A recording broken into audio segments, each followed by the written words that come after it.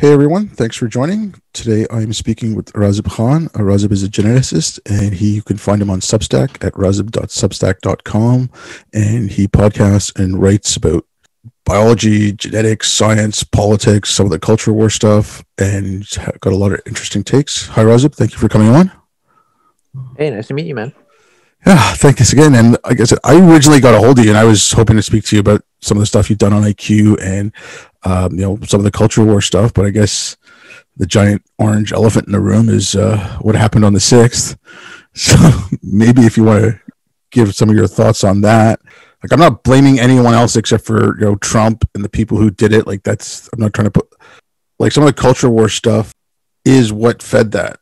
I think I mentioned to you, that I was overseas, and when I got back in 2014, the first thing all this stuff I noticed about like secular blasphemy, I always saying to friends and stuff, like, there's an overcorrection coming and we got to stop this. And I think what happened on the 6th was that overcorrection. Yeah, I mean, I don't know if I have anything deeper insightful to say about that. Basically, I think there are issues relating to information technology, polarization, just random things to do with just the current moment in American history with the election of Trump. That just kind of all came together in a contingent whirlwind. And, stuff like this happens in history, and it just doesn't usually happen to Americans, and that's why we're shocked, I think. I mean, okay, fine, it doesn't happen in America, but I mean, you had the Civil War. That was 100, but it was, that was like a long time ago, right? Yeah, no, I get it. It was a while ago, but again, my contention on this is it's just we're losing tethers to reality on all sides. Like, this is not a right or left thing. Like, you've got biologists arguing whether or not sex is a social construct, like, let alone gender, and then you've got take anything you want from MAGA. I mean, like, we're losing our tethers to reality, and I realize that's where I think polarization is coming from. The thing with social media, like, I get that, but maybe I'm biased because I work in tech. It's like, that's the medium, but if the stuff underlying it hadn't gone so wrong, then maybe the mediums would have been used better. Well, I mean, do you think maybe the Enlightenment period was a weird aberration? No. I don't know if you've read David Deutsch's book, The Beginning of Infinity. No, I have not. Okay, he talks about pockets of enlightenment and mention these kind of things. But if you look back to the Greeks, call it the Golden Age of Islam, there's been pockets of time where people have thought about these ideas. And I think if you have people left, if people have the time, they'll come up with these similar thoughts. And, I think during the Enlightenment period, like, it built on everything else. And you had science flourishing, so you had better tools, and I think it solidified them more, and it made them better than, free speech and liberties that came out of the Enlightenment were better than anything the Greeks had. I don't think it was an aberration. I just think it was natural progress. I mean, there's a guy I read about this recently. There's a guy in Ethiopia. His name was Jacob, and this was 100 or so years before Locke and Kant. Mm-hmm. And he sat in a cave in Ethiopia, and he came up with similar ideas. So I don't think this was an aberration. I think this is, if given the chance and we can stop and think, I think we will start coming up with these ideas. Yeah, I mean, that's reasonable. I mean, but you need to have the scaffold, the framework, and like, how sustainable is that? Civilizations rise and fall. And so, I mean, not to be Debbie Downer about it, but our republic has gone on for over 200 years, and people were skeptical when it was founded. And, all good things must come to an end. I'm not saying it's now, but I think we need to keep some perspective that the era of history and kind of the Whiggish progress-oriented view has been historically kind of the minority view. No, it's true. It's always been. I think it was Douglas Murray who said it. Like, freedom's not always been a very popular, choice. Like, people just want to go about their lives, do their stuff, and not really think about it. It's only because of a select few that get things going. But I mean, this was something that I'd seen Greg Lukianoff write about, and I mean, like I said, I've mentioned it a couple of times. We don't talk enough about those principles per se anymore. where it's like, okay, well, free speech, we have the First Amendment, so Twitter can ban Trump because you're a private company, they can do whatever they want. It's not covered by the First Amendment. If we'd actually spent more time pushing the principles instead of the laws that came out of them, I don't think they would have been as eroded as badly as they are now. Yeah, I mean, yeah, I agree with you. I mean, in terms of what happened last week, though, I don't think anyone predicted it, and I don't think it was a plan, right? So I think we need to be careful about, drawing deterministic implications from it. I just think it was a time and place that came together because of all the crazy things that have been happening over the last 4 years. A lot of it having to do with Trump's particular personality. The planning, whatever, I don't even want to get into that because, I mean, you're seeing all this stuff. Oh, this happened on Parler. Parler's gone now. But yeah, Trump incited them, and no, I agree with you there that like the last 4 years did contribute to this. But I'd say that my take on this was around the late 90s was when you had the shift from universal values to identity-based politics start coming into departments in the academy, like administrations and things like that, and also coming into politics. There was, I think it was Zach Goldberg who did that study about the race and racism, and mentioned in the media and stuff, and starting on Obama's first term, it just started going up and up and up.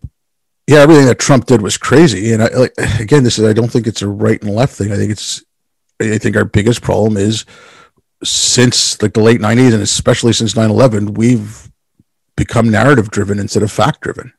And whatever facts are done out there, it's counterfactual. Or I don't know, maybe I am being too pessimistic. I don't know. No, I mean, I think 9/11 is a really good watershed moment. I mean, I think the way I would maybe like disagree with you a little would be that it's always been narrative driven and fact driven, but the balance shifts, and the shift has happened where the narrative drives the facts rather than the other way around. That's fine. And I'm not saying that there wasn't narrative before. There always has been, but I think that before there was, like you said, they were using the facts to form the narrative, not the narrative to shape the facts.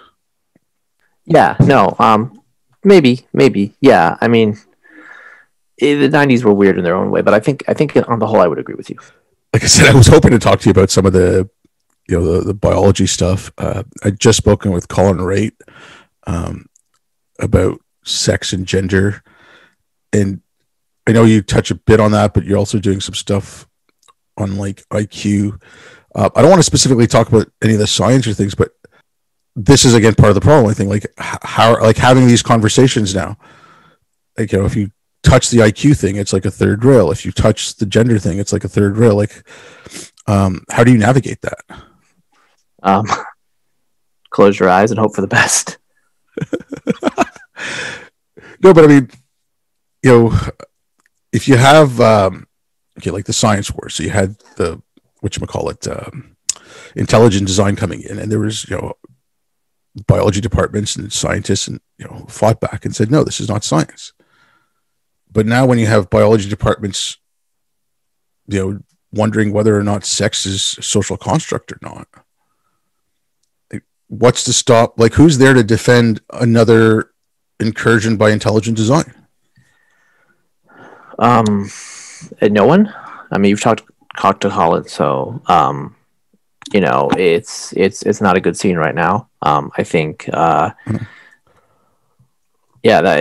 old view has few takers right now. There's a lot of groupthink, a lot of conformity, and I don't really have anything positive to say and hopeful. It's just the way it is. Oh, well, that's there goes biology. But I mean, again, if you're looking at COVID, like this is a perfect example. Like science works. They got that vaccine out in a year. They did. The science works, but like look at the way they're rolling it out and with all the bureaucracy. That's got to be fixed. But if you did it based on subjective facts and it affects there's racism inherent in the system, and if they were working on the vaccine in that process, it would have never got done. I mean, isn't there a way to just say, okay, look, let's rally behind this and say this works, what you're doing doesn't? I mean, or are there no more adults left in the room? I mean, that's what people thought, that COVID was a shock to our system. It was the real world coming back, and that would change things. And yet, we're still talking about what happened on the 6th of January and protests and riots over the summer. So, I think what that tells us is that human ideology is frankly stronger than the natural world at this point. Okay. Do you want to take any guesses as to like why that shifts happen? And I think part of it is like Maslow's hierarchy, where people think that they have their material wants taken care of, and they're looking for meaning in the world, and kind of flailing, and I don't know what to say about that. I think I'd reply to you. I'm not sure, but there was a few other people in there. Like, I don't want to bring an equation into this, like an equivalency, but I want to look at it as, I'm not saying what happened on the 6th or what happened over the summer was close to what happened on the 6th, but I think there is an equivalency to be looked at, and that's, you had Trump saying all his insanity since the election, and even before, like how they were planning to steal it and all that, and he fired his people up. But over the summer, you had Democrats kind of giving the okay for violence for political means. I mean, I know that in August they started denouncing violence, but they never specifically said, okay, Antifa, Black Lives Matter. I mean, Biden said Antifa was just an idea, but like, again, the part of the narrative thing, like these, the MAGA people who stormed the Capitol, they had their narrative going, and these people, they saw another narrative that said, okay, it's okay to attack federal buildings, it's okay to attack courthouses, it's okay to get violent when you feel you're unheard, and they were told they were unheard. They had their truth. No, they had their truth. I mean, that basically, I think what happened over the summer created a permission structure, and reduced the legitimacy of, law enforcement in a lot of ways. And I think a lot of us were worried that was going to happen, and it did happen. And I think this is like a bidding war escalation now, because once you open the door, it's hard to close it. When you make exceptions for your team, other people are going to make exceptions for their team. And that's what I think is happening right now. And I think will continue to happen. I don't see it stopping, but I mean, I hope it would. For myself, it's always been, I've been just saying there's an overcorrection coming, and I hope that this is the end of it, but I don't see it. Like you mentioned the vaccine rollout, and then that there's a speech, or there's some comments from Biden going around today where he said, on the whole, they were very, very, very good, but there was a few seconds where he just included identity, like we're going to do it for Black, Latino, Asian, and Native Americans. And, he started by specifying those. Like I said, I hope the overcorrection would jolt people back, but like, how do you think we pull ourselves back from the brink of this? I think the way we're going to pull ourselves back from the brink of this is some sort of financial crisis where we have to start thinking about money and paying the bills rather than all these ideological concerns. Like, it's kind of fun and games in a way. I think people think it's a great video game. The financial concerns, but there's the bill that he was talking about, or the programs that he was talking about was, we're about building back businesses. So that's trying to fix the economy, but they're doing that on a race-based lens. So here's the thing. A lot of these identity politicians, they do a lot of talking. We'll see how they execute. I'm skeptical they're really going to do much, although they will talk a lot. If they do things, there's going to be serious problems because, one, we have a finite amount of money, and this is obviously unfair and racist. Yeah, no, totally. But I mean, it's okay. There's that, but you have the schools now saying, I think it's in New York, I think it's in Washington, California probably too. I'm not 100% sure about that, where they're saying they're going to get rid of grading.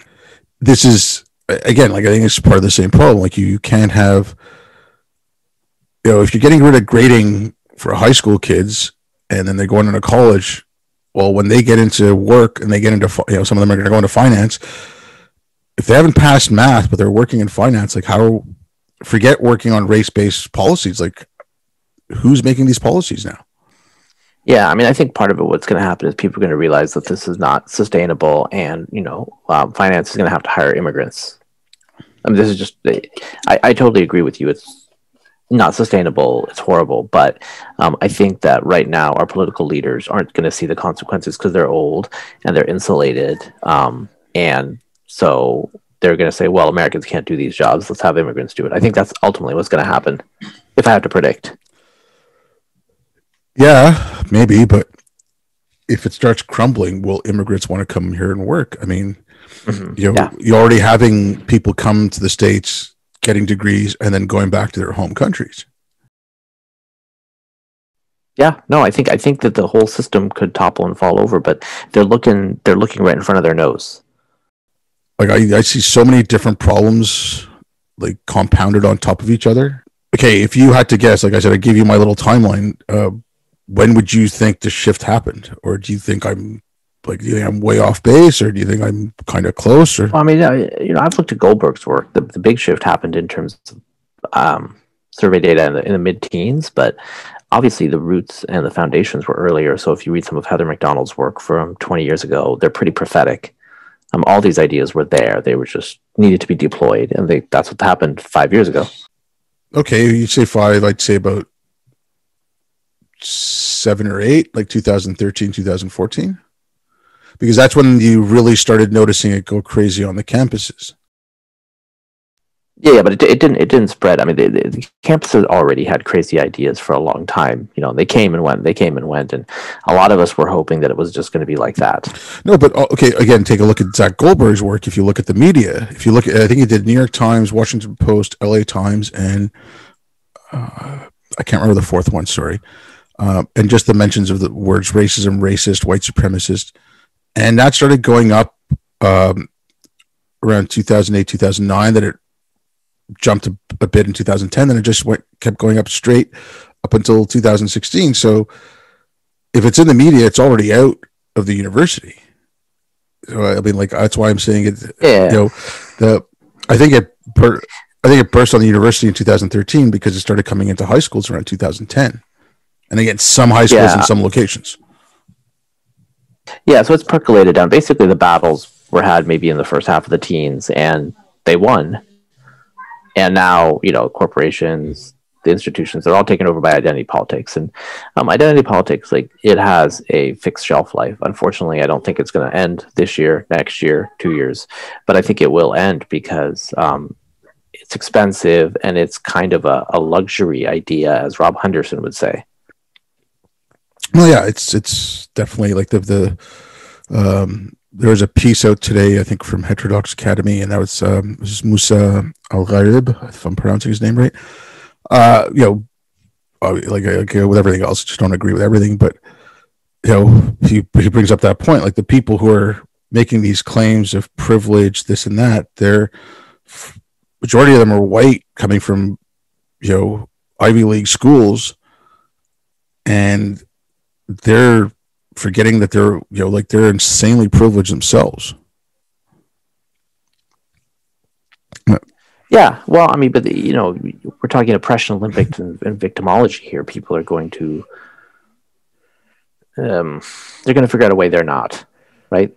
Like, what's their angle? Like, how are they oppressed? Yeah, wow, that's you've made victimhood. You made victimhood currency, and again, that's been about 20 years, and it's not. It's like, here's where for me the issue lies more than anything else. It's like, okay, all the woke left. It's okay. You saw with the MAGA right, there's victimization there like crazy as well.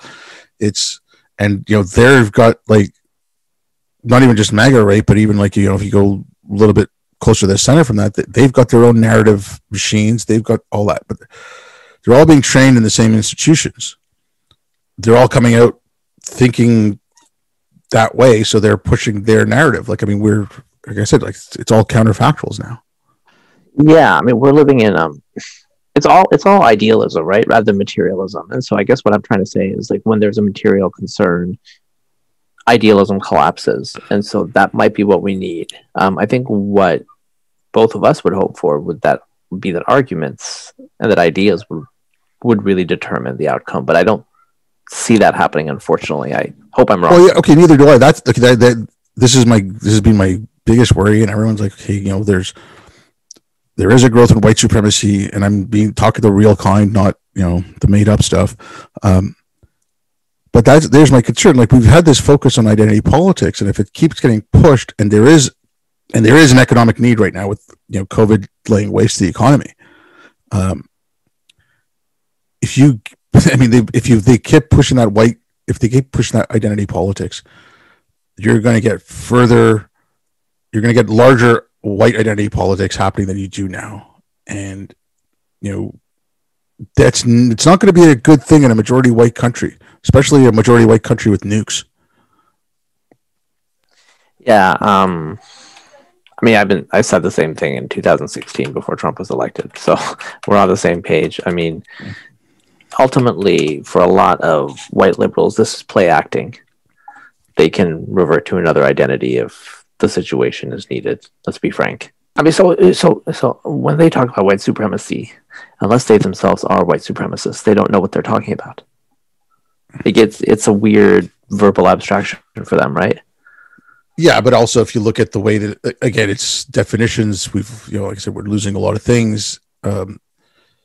White supremacy to someone in Antifa, or someone, not just someone going to the BLM protest, but someone from the organization, is capitalism. It's obviously the police force, the legal system, but it's the academy is white supremacy. I mean, you had Princeton's president putting out a letter saying, we were built on white supremacy. We're white supremacists, or systemically racist organization. When I say white supremacy, I'm talking about the asshats in Charlottesville with the tiki torches and the cargo shorts, the KKK, neo-Nazis. That's white supremacy, but they've got an academic definition that doesn't fit with reality either. It's not about reality. It's about kind of manipulating memes and these positional games, right? So I think that's what we're talking about. And my point, I think, that I'm trying to get across is, I think, when material conditions are going to matter again, this stuff fades away, right? So we know that for sure. Now, the other option is we can argue them out of it through reason. But once you basically say reason is not a acceptable tool, it's hard to use that tool. Yeah, but again, I'm going to be, like I said, maybe I'm more pessimistic than you. I think you're saying if there is, when push comes to shove with the economy, people are just going to put this aside and then they're going to get together and try to fix it. I don't know. I'm afraid that the divide is going to be so great that they're going to blame each other, and it's going to come to violence, and it's going to come to something horrific. Mm-hmm. I mean, that's quite probable. I mean, that's been human history. I mean, we might be reverting back to the mean. Yeah, which would, like I keep saying, I said this a few times over the last few years. It's 500 years or 1,000 years from now, future David Deutsch is going to be writing about us as a pocket of enlightenment that went out. It's, again, competing narratives. But I'm going to give you like a pretty mild example of this. The Republican woman from Baltimore lost, Kim Classic. Forget her. I don't know how to pronounce her last name. In December, she put out a series of tweets. Oh, so-and-so's wife is Chinese. So-and-so is married to a Chinese person, and just kept on going. I found that a little racist. Like, what the hell are you doing? But no one on the other side, as far as I could tell, had a moral leg to stand on, because what's going on in Virginia with the schools are Asians, because there's too many Asians. What's going on in Harvard? Oh, there's too many Asians. So white supremacy spreading in Washington State. Asians are now considered, it's white and Asians, and then people of color. So who's going to stand up to that, and who's got the moral authority to stand up to someone like that when you're spreading your own version of it? No, I mean, I agree. I mean, they're basically inversions. They use the same superstructure for different moral ends. But, once you start operating with this currency, it legitimizes it. And so, I mean, I think that's right. And, I've been on this case for a while, and I've been alarmed. And to be frank, we lost. Oh, I think we lost a while ago, but I think there was a chance to bring some back, but we're losing ground day by day. So, okay, you said, I know you've mentioned you've been writing about this for a while. Like, what was the catalyst for you to say, okay, something's completely wrong here? Hmm. I've always been kind of more on the libertarian right. I wouldn't call myself libertarian anymore, but skeptical of this identitarian stuff. So it's just always been something that I've been opposed to. And, it was a normal thing to be opposed to it 10, 20 years ago, and not like some sort of taboo, edgy, I mean, I've always had my own views and not been defined by my identity, racially or religiously, since I'm not religious and all that stuff. So it's just never been a good fit for me, and I've always expressed my views about that. But recently, it's just kind of spitting into the wind. Yeah, I mean, and yeah, you mentioned that, like, okay, so I'm up in Canada, you're in the States, but like my family moved to Canada when I was 6, and my dad specifically moved us because we were staying with an aunt and uncle when we first got here.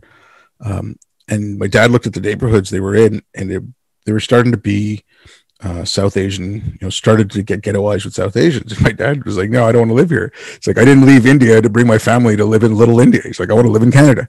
And so, we moved to a predominantly white neighborhood.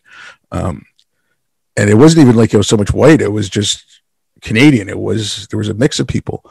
So yeah, I've never had that identity politics thing. And there's racism in Montreal, there's racism in Canada, and I faced that. But it wasn't until the first politically correct movement, political correctness stuff in the late 80s, where I was made to focus on my race by well-meaning, liberals, like quote unquote liberals.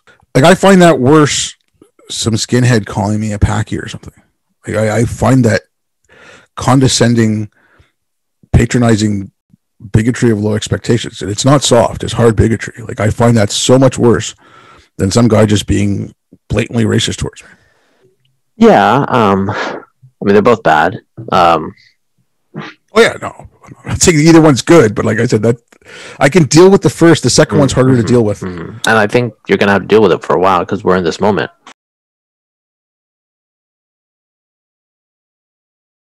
I mean, I used to joke, like, when I first heard about it, so I guess it was like 89. So I was just starting university and I was working at an insurance company, and I was hearing some of this stuff, and I'd come into work and I'm like, hey guys, I can't be racist because I'm brown. They're like, what are you talking about?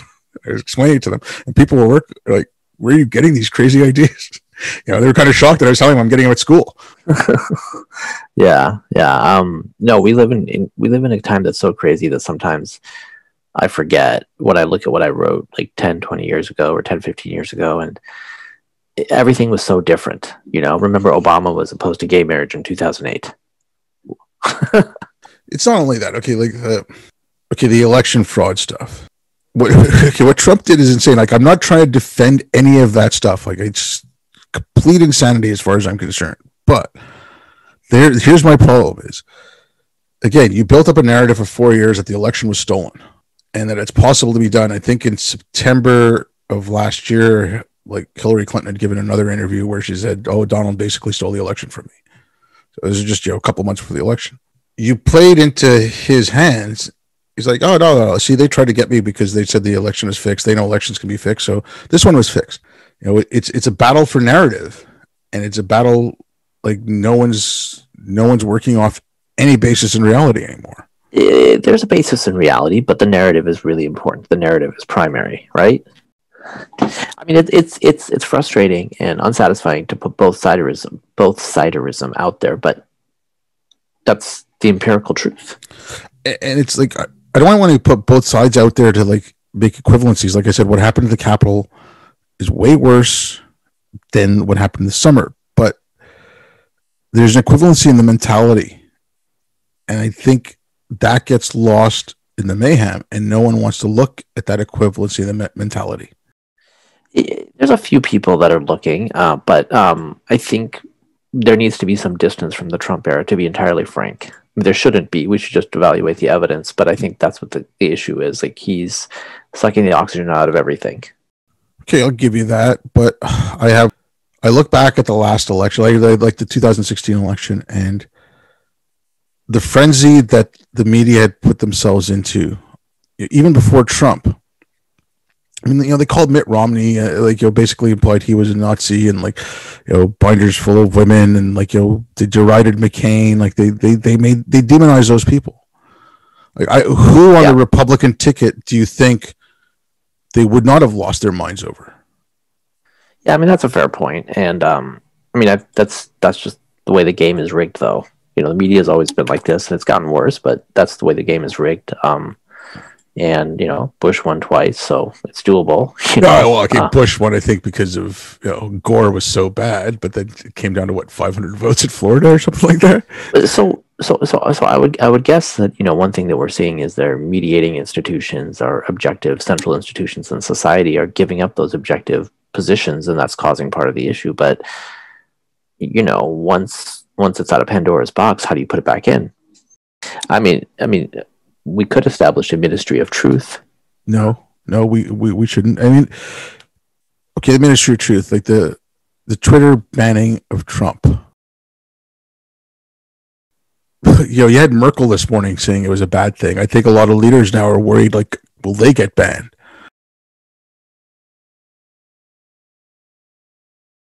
I can see where did he incite violence? I think he did. Did he incite a riot? I think he did. I think he was out of bounds, but I just read something recently, and I think it was in the Wall Street Journal, where someone put that, and I think there was the Justice Department said there wasn't enough to charge Trump for incitement. So I don't know, like, if the Justice Department doesn't think there's enough, but then that's Trump's Justice Department. Was Twitter in the right to ban him? I mean, it's a private business. I mean, was it right? That's a moral question, is different than a legal question, right? The problem is we don't know what these social media companies know. Mm-hmm. And part of that is due to the fact that they're private businesses. And part of it is due to going back about 10 years, Facebook did some publication on some of the things that it found out. And a lot of scientists got super outraged. And so Facebook basically said, we're never going to talk publicly again about this again, which is a huge problem because we don't know what Facebook knows, but it knows a lot. It knows a lot about American behavior and world behavior, people across the world. Same thing with Twitter, although it's a much smaller company. So they do know certain things, and they were scared of certain things, I'm assuming, and that's why they coordinated, and they are a private company, so they can do it. It's legal. The issue that I think we're all worried about is the downstream consequences. I do think that world leaders should not depend on Twitter to communicate with people. That's just bad that they've gotten into that position. Shows how short-sighted they are. Okay, no, like getting world leaders tweeting or whatever, it's silly. If Twitter went back to what it was basically, I think it was originally like a review system for restaurants and vacations, and it wasn't meant to be what it is now. That's why it was like 140 characters or whatever. But yeah, no, they shouldn't be relying on Twitter or anything like that. I mean, if you want to put out news releases, you want to put out stuff like that so you get it to a certain segment of the population, that's fine. But what Donald Trump was doing should not have been done whatsoever. Like that was insanity. But I'm not trying to talk about the legality of it. Like you're talking about the downstream stuff. That's like the fact that they could, forget even Trump. There was all kinds of other accounts that got shut down. People were talking about this podcast, like Don't Do It, but they said it was a lefty podcast. They were just anti-woke, but they were completely lefty, and they got shut down. But what happened to Parler? It got kicked off the App Store, and they lost their web hosting. Or Citibank saying they're no longer taking donations for the GOP. So here's the thing with Citibank. There's a Citibank China. Mm-hmm. So, I guess the Chinese government's okay, but the GOP is not. So I think, we need to actually step back and think about like where these decisions are coming from and what's motivating them. And I think those discussions will be had in due time. Well, I hope so. But when they're talking about making a domestic terrorism bill and things like that, I don't know if there's going to be the room to have those discussions when they're going to be focused on other stuff. I mean, they're going to be talking about the domestic terrorism bill, but I don't think that will pass, to be frank. It's overkill. And we already had an experience with the War on Terror and the Patriot Act. So, we'll see. I'm skeptical that that's going to go to more than the talk stage. I hope it. I see it coming in, but I kind of skeptical, like you said, it'll pass in, but I am worried about it. My bigger fear is that it won't pass, but it will be kind of like an unwritten thing where, okay, we're going to look at this, so I'm not saying they're going to do things like rendition or anything like that, but I think they'll give themselves a freer hand. I don't know, maybe. I mean, there's always discretion. The powers that be always have discretion. So, that's on us to keep them in check, right? And the problem right now is the us is,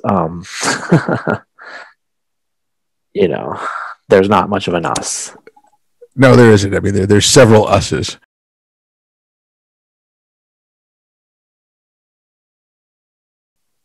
I've been saying this for a long while, and I've said it pretty much since I came back from overseas. There is no right and left anymore. There's no. It's not that divide anymore. It's a divide of, there's two different kinds of authoritarianisms going, maybe more. Everyone's got their own version of centrism. I think you need a dividing line now between, do you want to be authoritarian or do you want to be like, libertarian, like not in the, libertarian party sense, but just, do you want enlightenment values? I think we need to shift that, like you said, get away from identity based on skin color and all that, but have, and even ideological identity can get into a huge problem, but try to push that view of, okay, either you're going to have an authoritarian view of the world or you're going to have a libertarian view of the world where we can discuss. And I don't know. I think we need to have that shift fairly quickly. I mean, if we don't have that shift, we're going to be going down a very dark path. But I don't know if we can swerve at this point. I hope we can. Okay, we're both being this is gonna be quite pessimistic for people. So any like, I mean, but that's the time we're in. Like, let's be real, right? Yeah, I know. I know it. Look, I'm not very hopeful for any quick fix or any immediate fix. And I'm very skeptical of anyone who's offering me one. Like the MAGA thing, and then Antifa. I'm just gonna use Antifa and we use MAGA and Antifa as a collective term for everything. They're no longer adults. It's children. They both want all or nothing. There's no room for compromise. There's no room for, okay, you know what? We can do this now, and then in 5 years, we can have to do that for 5 years, and we can do something else. But both sides act like children. Both sides are saying it's all or nothing, and they're the loudest voices. And sometimes I wonder if maybe it wouldn't be a bad thing if, like, all the social media companies just nuke themselves. Well, I mean, we lived in a world without social media before, so it would be manageable. Oh, no, it'd be manageable. Okay, for myself, okay, I like social media, and I'm never gonna want to, like I jokingly kind of say that it would be okay. Again, I think we need an Areopagitica 2.0 to make the arguments that Milton made for the printing press to be made for social media. We're always going to use. We had a world without social media, but for myself, social media. Okay, I was overseas, and I got a thing saying join this group for people who'd worked in Bosnia, and I didn't even know what it was. And I ended up joining Facebook. I had no clue what Facebook was because I was stuck in Kabul when I got that email, and so that's how I joined social media. So for me, social media was that. Like, I was connecting with friends from high school. I remember one year for New Year's Eve, I had a friend from Australia, a friend from Spain, a friend from Singapore, and another one from UK. And this is, we were all people who knew each other in high school and college, and we met up in Spain for New Year's Eve, which was awesome. Like, social media is great for that, and it should be that. I don't want it nuked, but I don't know. Like I said, I don't know. I'm just rambling. Sorry. No, I think what you're getting at is that social media has positive externalities and negative externalities, and the balance is what's important. Obviously, it can't really be nuked, but I think it can be constrained and just kind of handled in a more rational way. And I think part of it is going to be just a cultural learning process. So, for example, Facebook is not what it was 10 years ago. Like, it's a boomer tech, So, kids don't use it in any serious way. And like Twitter is used by only a minority of the population. So I think we need to keep in perspective that not all of this has taken off to the same extent, and it's being used differently, and it's all evolving over time. Oh no, it's okay. I think what Twitter is like 350 million users worldwide, something like that. So it's tiny. What Facebook's the largest? I think what like around a billion or I thought so. Facebook was a two. At 2 billion. Okay, like I said, I haven't looked at the numbers in a while. So yeah, I but just still looked it okay. up. 2.7 billion active users. Okay, so that's like That 35% of the world's population. I mean, a lot of the adult. Yeah. Yeah. And then, so yeah, no, I get that it's okay. I get that Twitter and all that's not real world, but it has real world consequences. And like, that's the thing.